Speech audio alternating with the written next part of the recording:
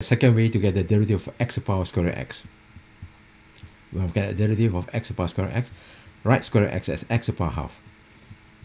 The derivative of this is this comes down, and then x to the power this less 1 times the derivative of this is 1. And then write the same thing, ln of the base times the derivative of this is half comes down, half less 1 is minus half times 1, the derivative of x is 1. Now let us combine terms, and then here we get half and minus half, we get minus half here. And then let us combine these two, we get x to the power half minus half, and then have half here, and then ln x here. And pull out the common term, then you have 1 for this guy, and then half ln x for this guy.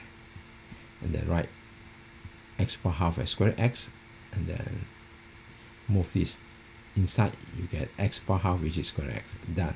Thank you for watching. Hope video is informative, helpful. Before you go, make sure you subscribe, share, comment, and don't forget to hit or smash the like button. See you.